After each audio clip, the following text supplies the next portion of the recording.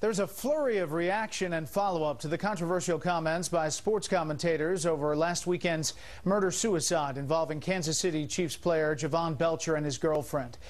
FoxSports.com writer Jason Whitlock, whose anti-gun article was quoted extensively by Bob Costas during halftime of Sunday Night Football, is now taking aim at the National Rifle Association. Quote, "I did not go as far as I'd like to go because my thoughts on the NRA and America's gun culture. I believe the NRA is the new KKK and that the arming of so many black youths and loading up our community with drugs and then just having an open shooting gallery is the work of people who obviously don't have our best interests at heart." Breitbart.com sees hypocrisy in Costas's gun control monologue.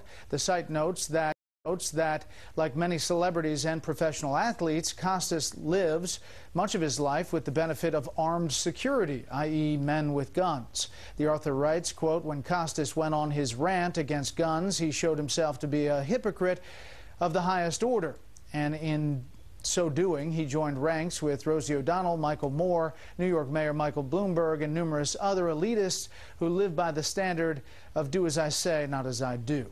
Meanwhile, Belcher's grieving teammates refused to blame guns for the tragic events. The New York Daily News quotes a pair of players, one who shared Thanksgiving dinner with Belcher, who insists the protection of guns is necessary and most people own them.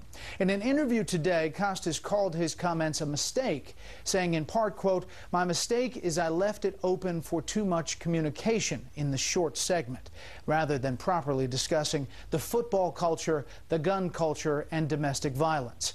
Costas said he does not favor repeal of the Second Amendment. Finally,